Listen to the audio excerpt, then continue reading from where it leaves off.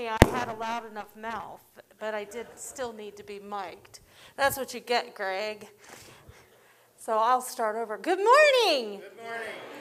Welcome to First Christian Church here in Zanesville, Ohio. I am Pastor Laureen Rowe, and it is good to welcome you in the name of Jesus Christ, all of those worshiping here in the sanctuary, and all of those who are worshiping online. We have, as a county, returned to a high level of transmission of COVID. So we are highly recommending masks. They are not required, but we do highly recommend them. We continue in our worship series, Make a Joyful Noise. Today we are focusing on Amazing Grace as our song, and so you will be experiencing that song in lots of different ways today. Our VBS Jerusalem Marketplace this past week was a huge success. Lots of fun and great joy was in our midst all week.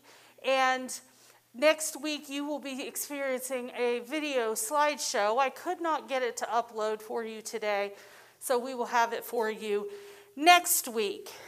Tuesday this week, the deacons will be meeting at 7 p.m. If you're a deacon, please meet here in the sanctuary at 7 o'clock. And then on Thursday, our board will be meeting at 7 p.m. If you are one of the church officers or an elder or a ministry chairperson, we ask that you please be at the board meeting. And next Sunday, we will come to the baptismal waters with James McCandlish. And so we ask that everyone bring a little bit of water with them. There are vials out in the narthex on the coffee stand, and take that vial home. Fill it up with water from where you are, water that nourishes you, because baptism is not an individual event. It is an event by the community, with the community. And so you will be adding your water to the baptismal waters as we baptize James into the faith and into this community. Beginning in August, we are going to have Disciples History and Identity Month. Our children are going to go to Bethany Village Live at 9:30 on Sunday mornings. Hopefully the weather will cooperate and they'll be able to have that down at Spangler Memorial in the shelter area and experience the disciples on the frontier. At that same time, at 9:30 on Sunday mornings, I will be leading a Sunday school class for youth and adults in the chapel on our disciples' history and identity. Worship will also focus on those, where we will look at our identity and who we are as disciples. Gracious Givers this month is collecting sandwich zip bags for Christ's table. Those are used to share food with those in need. And speaking of Christ's table, we serve there this coming Saturday. So please examine your heart and see if this is some way that you are being called to serve God's people, and sign up on the sign-up board in the narthex. Those are all of our announcements. Now let us begin worship with our prelude.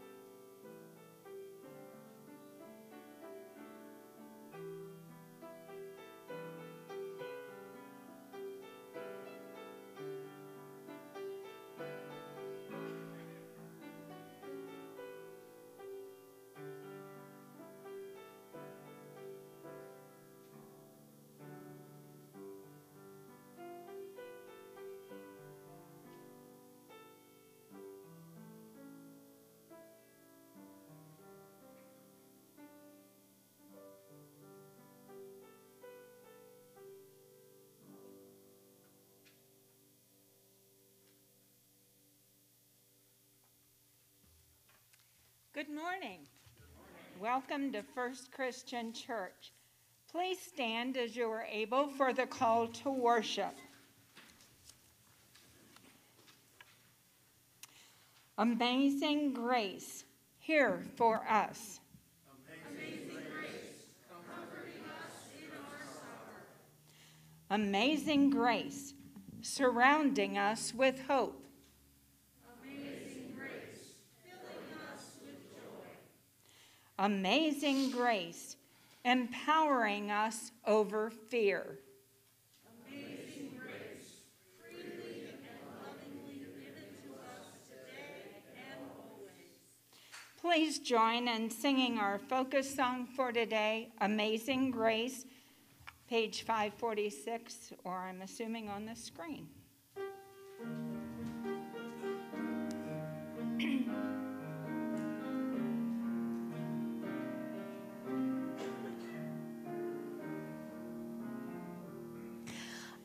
Amazing grace, how sweet the sound that saved a wretch like me. I once was lost, but now am found, was blind, but now I see. 'Twas grace that taught my heart to fear, and grace my fears relieved. How precious did that grace appear, the hour I first believed. Through many dangers, toils, and snares, I have already come. 'Tis grace hath taught me safe thus far, and grace will lead me home. When we've been there 10,000 years, bright shining as the sun, we've no less days to sing God's praise than when we first begun.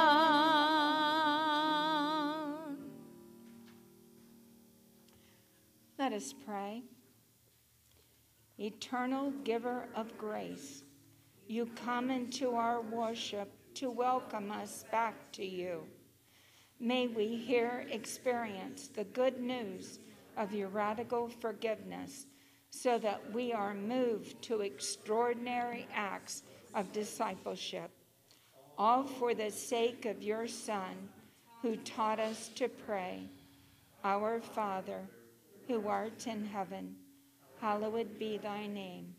Thy kingdom come, thy will be done, on earth as it is in heaven. Give us this day our daily bread. Forgive us our debts as we forgive our debtors. And lead us into temptation, but deliver us from evil. For thine is the kingdom, the power, and the glory forever. Amen.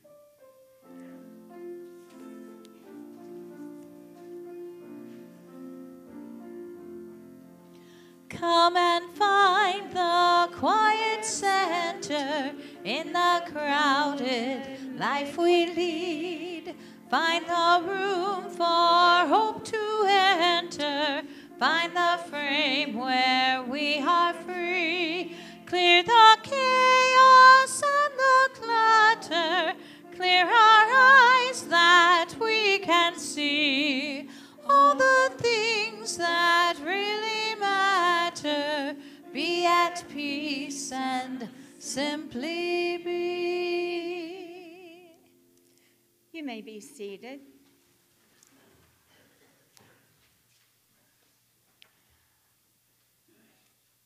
Our first scripture is portions of Psalm 103.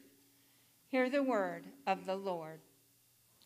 Bless the Lord, O my soul, and all that is within me. Bless his holy name.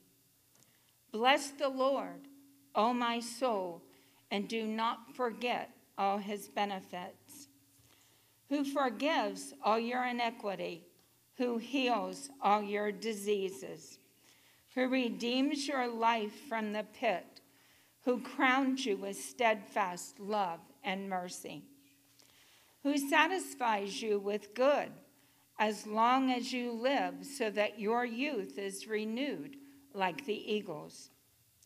But the steadfast love of the Lord is from everlasting to everlasting on those who fear him, and his righteousness to children's children, to those who keep his covenant and remember to do his commandments. The Lord has established his throne in the heavens, and his kingdom rules over all. Bless the Lord, O you, his angels, you mighty ones who do his bidding, obedient to his spoken word. Bless the Lord, all the hosts, his ministers that do his will. Bless the Lord, all his works, in all places of his dominion. Bless the Lord, O my soul. This is the word of life.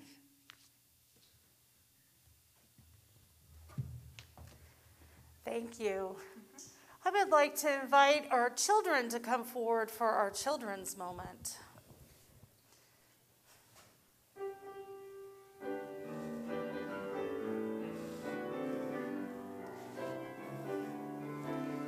This little light of mine, I'm gonna let it shine. This little light of mine, I'm gonna let it shine. This little light of mine, I'm gonna let it shine. Let it shine, let it shine, let it shine. Good morning. It's good to have you here today. Today we are singing the song Amazing Grace. And so I thought I'd ask, do you know what it means, grace? Well, let's start with amazing. What does it mean to be amazing? Spectacular, great. It's above and beyond, right? It's amazing. So then we get to the word grace. And what does grace mean? Beauty.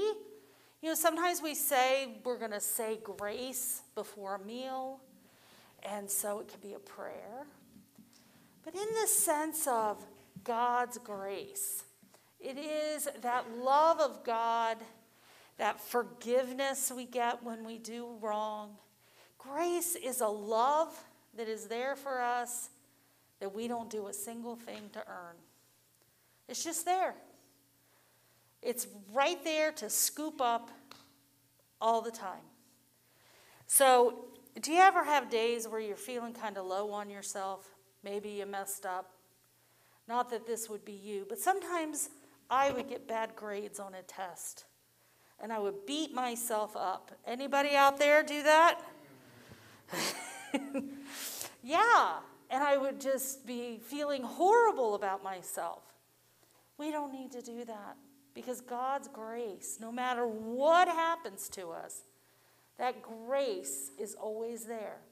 It's a love that covers up that bad test. It's the love that covers up a mean word we may say. We just have to ask, Lord, let your grace cover me.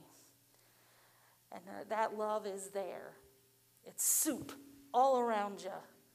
You're swimming in it in each and every moment. It is something that God provides for all of us. Let's all say together, grace is now. Can you all say that with me? 1, 2, 3. Grace is now. It is everywhere. It is right with us. Let us pray. Oh God, we give thanks for your grace that covers us, that loves us and cares for us. I ask that that grace pour over the young people who sit before you this morning and the ones who are not here. All your children need to experience your grace as they navigate this world. We pray this in Christ Jesus' name. Amen. Thank you.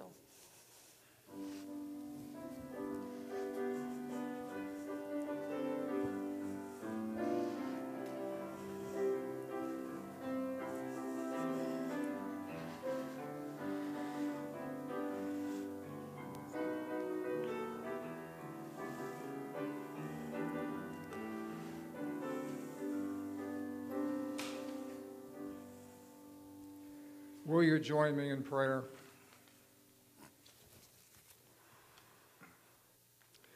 Accept our lives, O Lord, as well as our gifts. Let the spirit in which we give them be your spirit. Let the use that is made of them be your use. Amen. Amen. This week during Vacation Bible School, our children collected money. Each day they were invited to bring an offering, and they put it in a great big pencil. And in that pencil, dollars collected. And they were raising money for Operation Kid to Kid. And this year's focus was to buy school supplies for children who live on Native American reservations. So many of those children live without, and they should not live without the basic needs to go to school. So our children raised $122, am I remembering right, Kim? $122 for the children to have school supplies. Now with the power of Operation Kid to Kid, gathering children from all over the place to give to this, they have purchasing power. So that purchasing power, only $1 is needed for school supplies for a whole year. So our children were able to raise enough money to provide school supplies for 122 children. If you want to add to that, is it a basket out there? A bowl with something marked on it, Operation Kid to Kid. When you leave, you can place some of your money in there to add to our children's collection and let them see it go to abundance. I encourage you to do so. Thank you. Amen. One of the blessings of being in a church family is that we experience community everywhere we go. And when one of us moves on to the great church in heaven, we feel that loss. Memorial gifts are given in order for things to be purchased to continue to remember that life, but also to share in the beauty of this church family. Celia Miller was an important part of this congregation, and her family is with us this morning. It's so nice to have you all here today. Celia was a lifelong member of this congregation. Her parents came here as well. And her Sunday school class, the Pairs and Spares, out of their deep love for her and her family, they purchased rose bushes for our Peace Garden. And those were planted earlier this spring in her memory and in her honor to celebrate the beautiful spirit that she remains with us. And so today we dedicate those roses in her memory, and we allow that joy and that beauty of her spirit to swell in our midst. And as those roses bloom each year, we remember her life and all that she means to those of us here. Let us pray a prayer of dedication. God of the living and the dead, help us to honor the life and hope and courage of Celia Miller.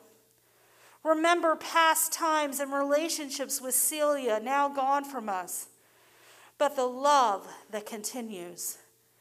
Today, Lord, we dedicate these roses to her memory. We honor the life she continues to give us as we retell her story in our congregation, our families, our community. These roses are signs of remembrance, but we also dedicate them as signs of hope. As each flower blooms, we are reminded of the eternal life Celia now enjoys with you and your Son, Jesus Christ, in whose name we pray. Amen. We give thanks for the love in which these roses were planted and the love of Celia that they represent. Thanks be to God.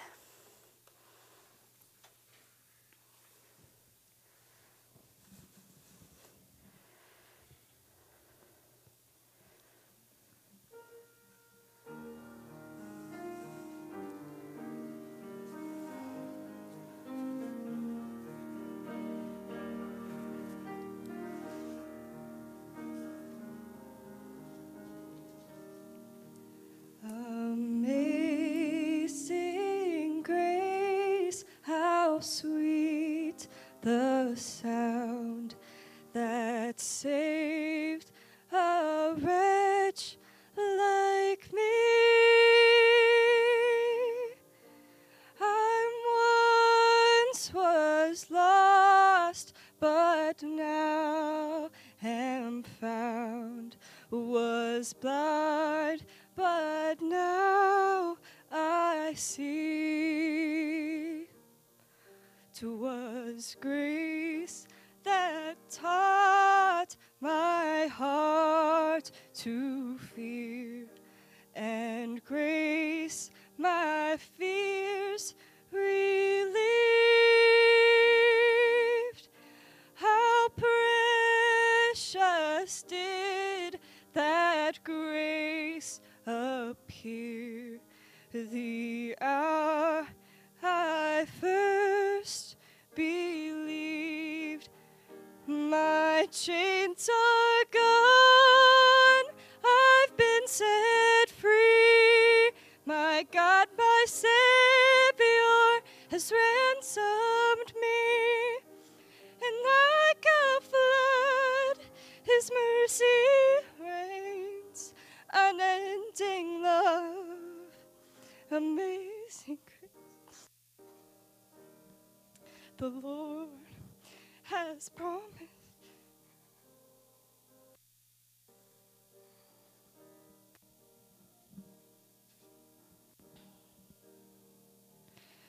The Lord has promised good to me. His word my hope secures. He will my shield and portion be, as long as life endures. My chains are gone, I've been set free. My God, my Savior, has ransomed me. And like a flood, His mercy reigns, unending love, amazing grace. My chains are gone, I've been set free. My God, my Savior, has ransomed me.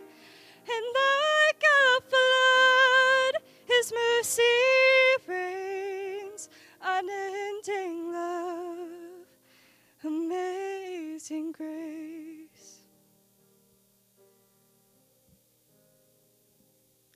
The earth shall soon dissolve like snow.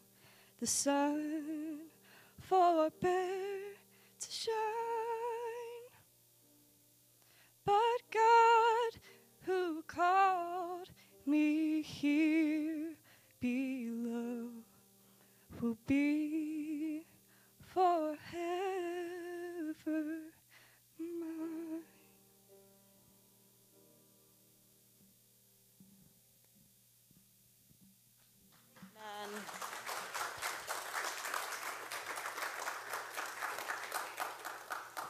thank you for sharing your soul with us today.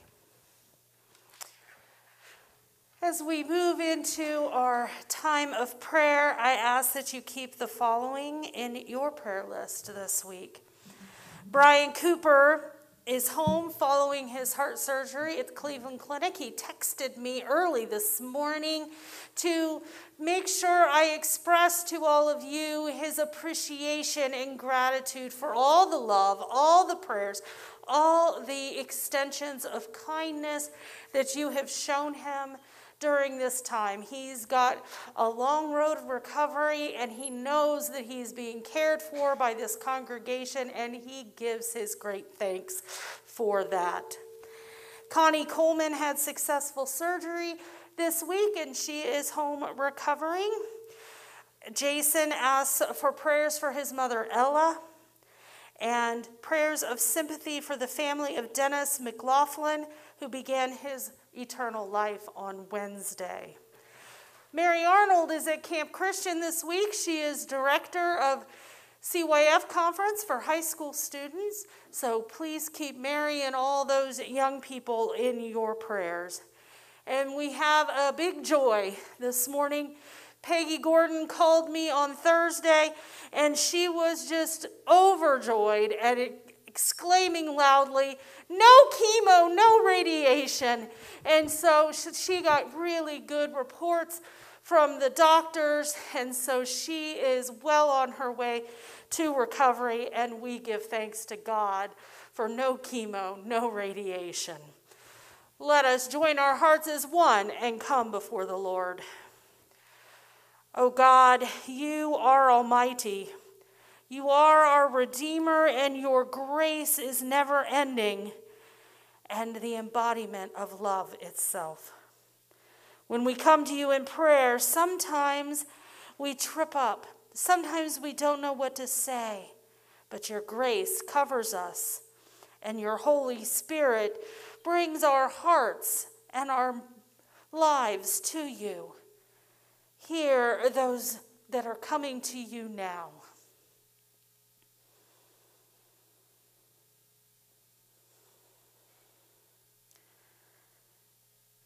Lord, as we look out into the world, we see violence, we see natural disasters, but we also see your love in action. We see friend reaching out to friend, stranger reaching out to stranger, hearts reaching out to hearts, caring for one another as you have called us to do. So, Lord, we come to you this day and we give thanks for those small acts of kindness that cause great ripples in the lives of another. We give thanks for the opportunities that you lay before us to grow in your Spirit. And Lord, we give thanks for the great cloud of witnesses that surrounds us in each and every moment. That is your grace flowing from heaven over us, showing us, teaching us. Oh Lord God, thank you for each and every person who is gathered here today in worship. Unite us as your community. Allow your Spirit to weave between each of us so that we can grow stronger in the name of Jesus Christ. So we can be a brighter light in the name of Jesus Christ. So we can be your community in the name of Jesus Christ. Oh Lord, we pray all this with all the love that we have within ourselves.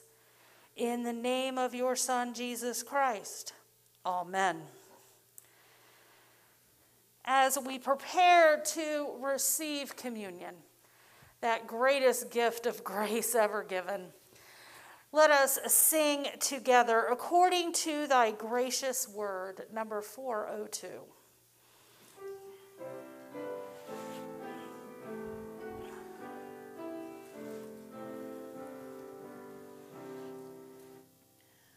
According to thy gracious word, in meek humility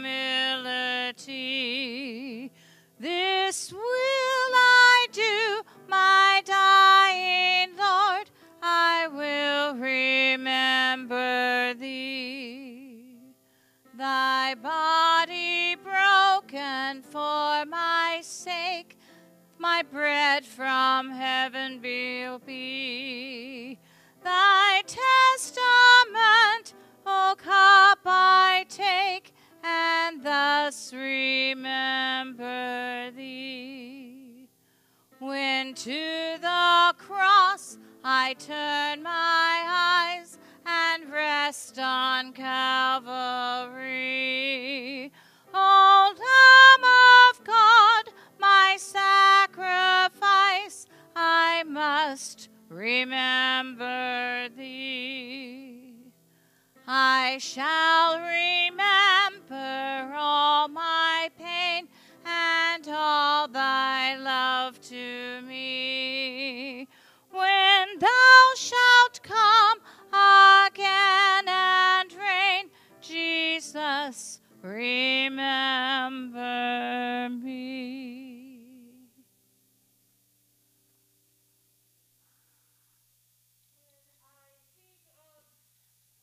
Grace. I think of the grace that Jesus showed when he gave his life. And as we gather each week around this table, we enter into a moment of grace for us, a moment when we can let go of all that's bogging us down, all that we see in ourselves as imperfect and weakness. We can lay it down here and receive that grace and be filled and be full.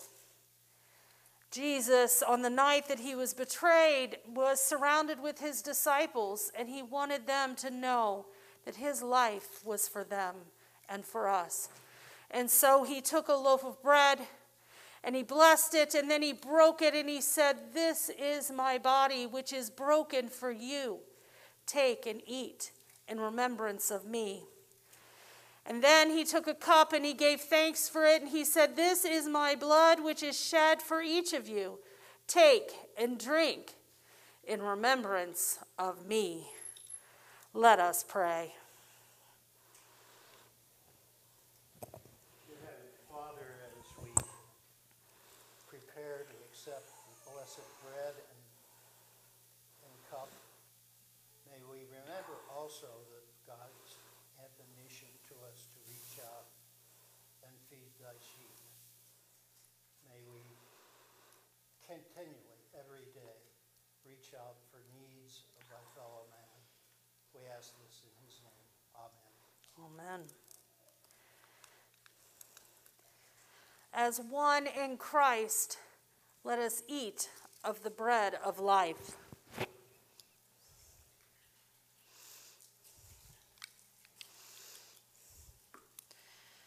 And as children of God, let us drink from the cup of salvation. Amen. That happens.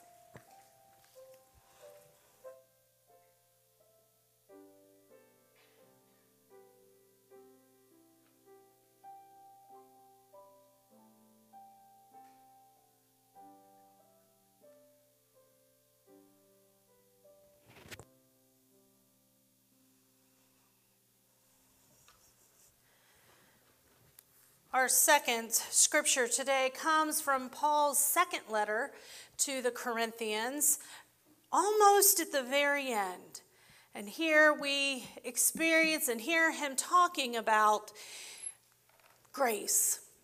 Doesn't use that word, but listen for where the grace is. I'm reading verses 6 through 10 in the 12th chapter. "But if I wish to boast, I will not be a fool, for I will be speaking the truth. But I refrain from it, so that no one may think better of me than what is seen in me or heard from me, even considering the exceptional character of the revelations. Therefore, to keep me from being too elated, a thorn was given me in the flesh, a messenger of Satan to torment me, to keep me from being too elated. 3 times I appealed to the Lord about this, that it would leave me. But he said to me, My grace is sufficient for you, for power is made perfect in weakness. So I will boast all the more gladly of my weaknesses, so that the power of Christ may dwell in me. Therefore, I am content with weaknesses, insults, hardships, persecutions, and calamities for the sake of Christ. For whenever I am weak, then I am strong. May God add blessing and understanding to the reading of the word. Amazing grace. My earliest memory of this song is from when I attended Cairo camp at Camp Christian. Amazing Grace was played over the PA system as our signal it was time to go to sleep. When I was in marching band during high school, my girlfriends and I made up a song called Amazing Chickens to the tune. Yes, you can chuckle. It was meant to be funny. We would sing it with great gusto on the bus rides home from band competitions. And yes, I still know the song. But no, I am not going to sing it for you here this morning. Since becoming a minister, I have sung Amazing Grace at countless funerals, and I have found that it is always requested at hymn sings. It is a song that has a powerful impact on people and their faith. It has a rich history, and it has a profound effect on people. So I created a little video for us this morning to give us insight into the history and the staying power of this song. Greg's going to make the magic happen. Amazing Grace, written by John Newton. John Newton was a slave trader. He trafficked thousands of men, women, and children from Africa to the auction blocks. In 1748, a violent storm threatened to sink his ship. He fell to his knees and prayed to God for mercy. That night, John Newton sensed that there is a God who hears and answers prayers, even for the worst of men. Over time, Newton repented and became a preacher and writer of hymns. In 1772, Newton wrote a hymn called Faith's Review and Expectation, a song you know as Amazing Grace.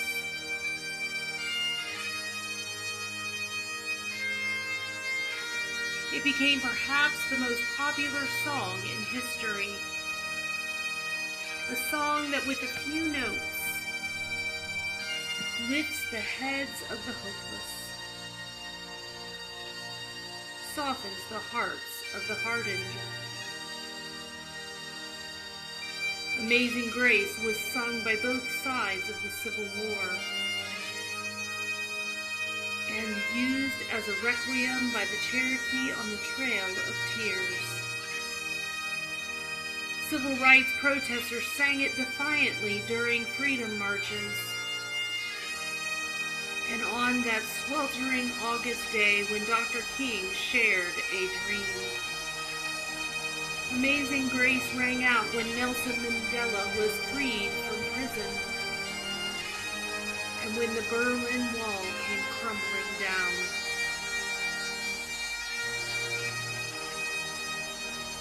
And on September 11, 2001, Amazing Grace was sung to comfort a mourning country. Grace has the power to transform, to right the wrongs, and to turn a man who once traded slaves into one who fought for their freedom.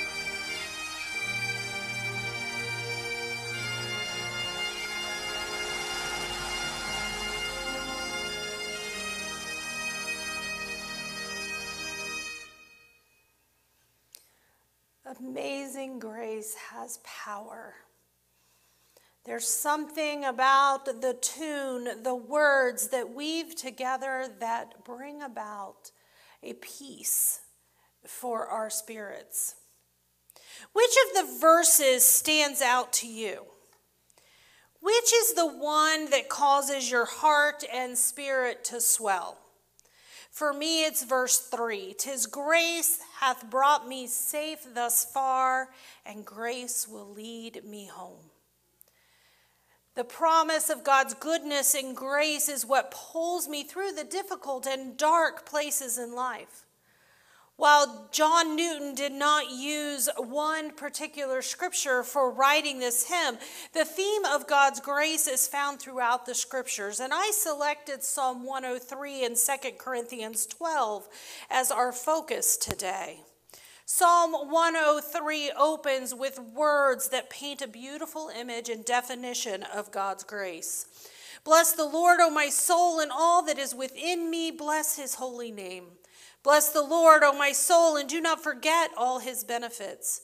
Who forgives all your iniquity, who heals all your diseases, who redeems your life from the pit, who crowns you with steadfast love and mercy, who satisfies you with good as long as you live, so that your worth is renewed like the eagles. And then in verse 17, we see God's power illustrated.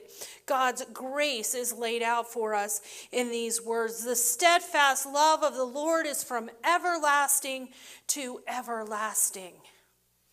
The image of everlasting to everlasting burst forth from this psalm, declaring that there is never a point in time when God's steadfast love, God's forgiveness, God's redemption, God's salvation, God's grace, there is never a point in time when God's grace is taken away. It is always there, everlasting to everlasting. And in 2 Corinthians, we hear from Paul, who tells us that he refrains from boasting so that God can be seen through him. He also tells us that 3 times he has asked the Lord to remove the thorn from his side, and God's response was this: "My grace is sufficient for you, for power is made perfect in weakness. So I will boast all the more gladly of my weaknesses, so that the power of Christ may dwell in me. Therefore I am content with weaknesses, insults, hardships, persecutions, and calamities for the sake of Christ. For whenever I am weak, then I am strong." Paul is stating in this text that most people would gladly boast about their strengths, their assets, the things that make them beautiful, attractive, a highly valued employee, and a skilled worker. And then Paul shares that we are to be content in our weaknesses. How many of us are content in our weaknesses? We want to hide them. Like earlier when I said to you, grace is not used in this text, I was remembering 103, Psalm 103, but said it at 2 Corinthians, where grace is clearly mentioned. That was a weakness this morning. It's not something I want to boast or point out, but there it was. How many of us want to shout about those things and make that our calling card to people? Not really, but that's what Paul is telling us to do. Paul is saying that if we do this, God's grace shines through us. But I don't recommend that that's how we present ourselves to people, with our calling card being all of our weaknesses.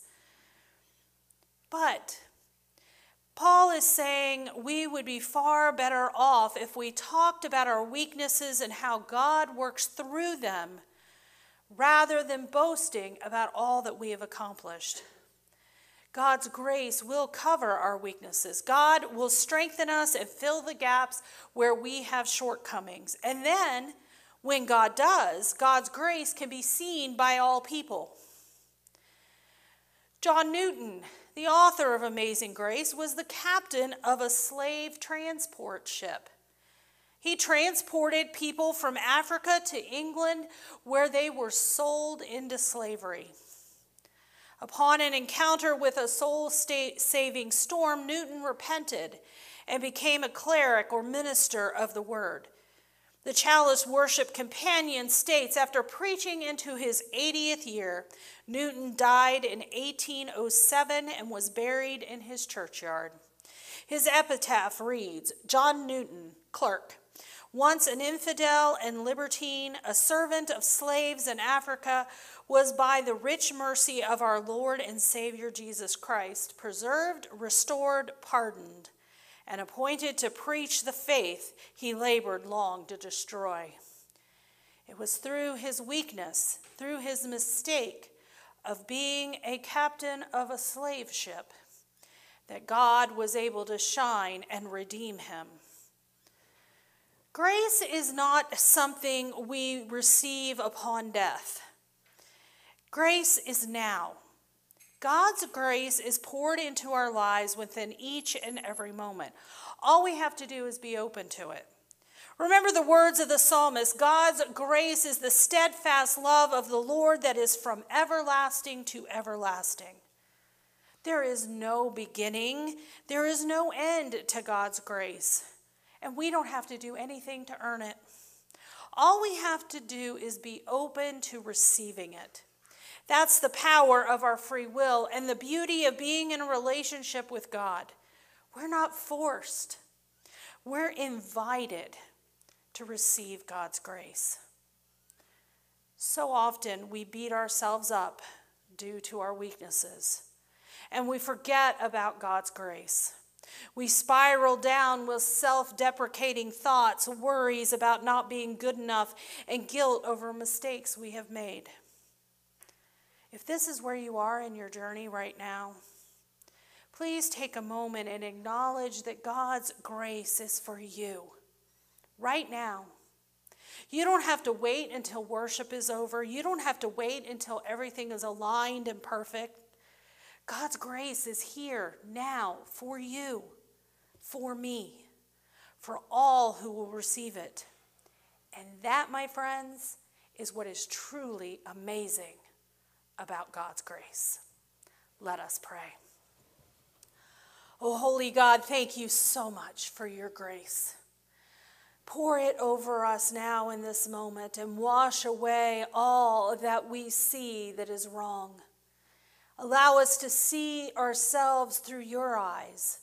Allow us to see each other through your eyes. And let us walk out into the world able to see others covered in your grace. We pray this in your Son, Jesus Christ's name. Amen.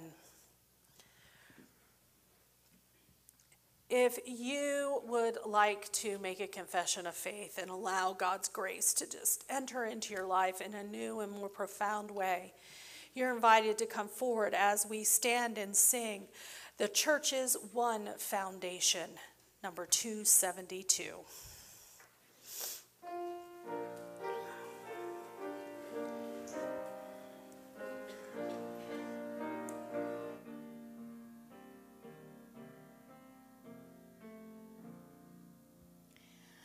The church's one foundation is Jesus Christ our Lord.